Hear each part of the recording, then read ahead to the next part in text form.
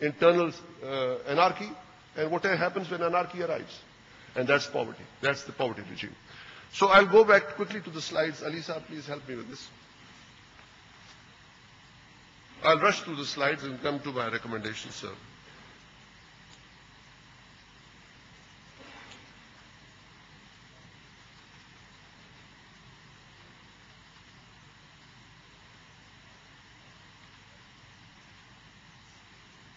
Takes a long time. Now I'll even go faster than I intended to. Energy has three basic facets. Conventional thermal hydrocarbon, which we know, we have all grown up in it. Alternate thermal and nuclear. And then there are the renewables, the new buzzword. Then conventional thermal hydrocarbon has oil, furnace oil and diesel, has a gas methane route, and has coal lignite. Lignite is, of course, brown coal. It's a poorer variety of coal. But Thar is full of lignite, although it has low sulfur. And by the way, everybody speaks of Thar. I had the pleasure of meeting Colin Barton from Sydney in 1994 in a metallurgical conference. And he was also excited. He'd done the inception report, although there are several national reports had been done, international reports had been done by Japanese, Polish, Americans, USAID. But Colin Barton, an Australian, went very deep into the subject. He said it's got high moisture, but it's low sulfur. He said, I could even call it normal coal, except the BTU is low. But it has a lot of moisture, you can't store it. The moment it dries up, it becomes inflammable. So you have to use it at the mine mouth. And I think Munawar Basir Sahib is better qualified. He's studying it very clearly, very deeply these days. Alternate energy is biodiesel, and then ethanol and alcohol fuels, we call them, and then fuel cells. Fuel cells is a tremendous new area in alternate energy. You use divided energy sources, and it has no carbon footprint, and it has no heat footprint also. Renewables has hydro, solar. Solar has photovoltaic, and what is now known as concentrated photovoltaic that uses glass mirrors, very effective, takes the efficiency from 17 to 29% approximately. And then there's a solar thermal CSP. That stands for concentrated solar power. That's again mirrors, which concentrate in a special tube. And it's again a very high efficiency, and is being used for all kinds of power generation. It's different from just a mirror attacking a tower. That is another thing that is for very large projects. But for that you need a huge space for putting all the mirrors. This is mirrors, troughs on which there is a running tube which has got running water, and this is, let's say, 120 to 100 megawatts range. That is the size of the project for CSP. Then we have wind or wave. I think this is an area we should not touch. We all know what it is all about. Biogas is, we know, very small biogas unit, but also biomass and biogas are two very close cousins. Landfill gas becomes biogas. It's methane.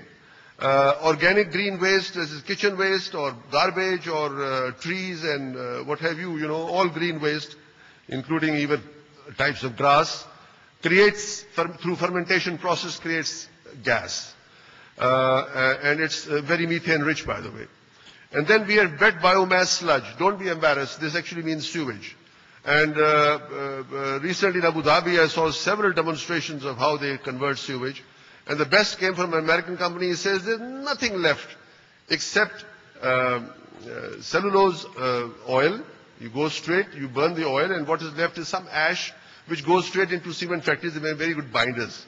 So now the race is on how to use sludge to an extent that nothing is left behind. This is an ExxonMobil projection where they say oil will be still a very important component in 2040. I don't agree with that. Hydro has a very small light blue corner upstairs. Nuclear is a little bit bigger. And other renewables, I don't agree with this. This is an large oil company's outlook, and we have to take it with a lot of salt.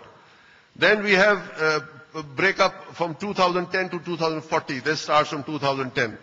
And that was starting nearly 100 years ago, Then we have future power generation options is hydropower. In fact, the potential is now we are talking of Pakistan's hydropower potential, especially High Head, and all the mountains where water meanders down, is now about 80,000 plus. And we've exploited 6444. Maybe after Neelam Jhelum in 10 years' time, we'll have a little bit better, and maybe at Tarvela they'll build the fourth extension one day. Coal is miserable, potential is so much greater. In fact, it's much more than this, 100,000. And, but Munawar Sahib will tell you more about it, because underground coal gasification is a little is a little problematic, it seems, on a commercial scale. Above coal, the problem, as I told you, Colin Barton says it dries very quickly. You have to use it quickly. So you have to gasify it. And how you do it, I don't know. It'll have to be looked at. Solar potential is much more than 2,000. We have terawatts of energy here. Solar is absolutely wrong. I apologize for this slide. It's about 2 years old.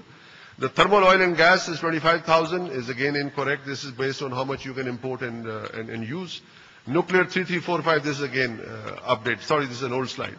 Hydel, about 2 years ago, these were the tariffs. And you are financial people, you should understand what this is all about.